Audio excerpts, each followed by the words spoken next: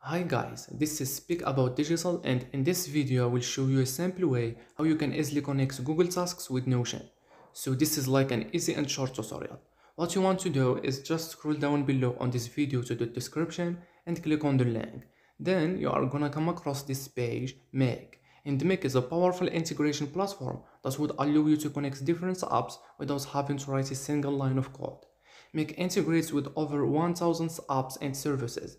Two of those apps are Google Tasks and Notion. And you get also the free accounts that you can test it out by yourself. Okay, so to connect Google Tasks with Notion, just follow the steps. After clicking the link in the description, now you need to sign up to Make. It's easy as just filling these forms, or you can also sign up using your Google account, your Facebook account, your GitHub account. And after that, this is your dashboard. Now you want to click this create new scenario button right here on the top right, and here you are. Click the plus symbol and just search for the apps that you want to connect. Let's say Google Tasks, or you want to add Notion first. That's completely up to you.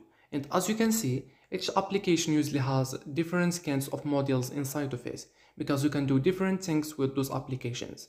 Get a database item, update a database item, get page, create a page, so you can simply choose which one you want.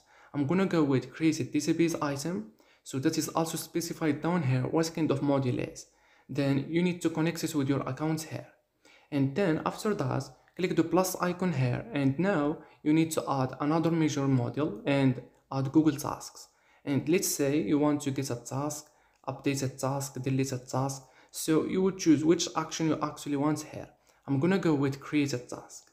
Then you need to connect it with your account here.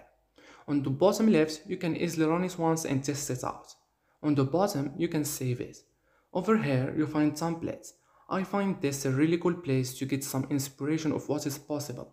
For example, over here, I could search by an app. I could say, okay, give me all the templates that contain a Notion model. Down here, you see all kinds of things that are possible. You can use them as they are or customize them to suit your needs. If you don't find the templates that you need, then you need to create your integration from scratch. If you create any templates from scratch, you can then save them as a template. Other than that, you can just click help, contact support, then you can contact the Make customer support with technical issues, scenario, and you could paste the URL of your scenario if you need any help from them. You can also watch my Make tutorial on my YouTube channel. And that's it. So hopefully this video helped you out.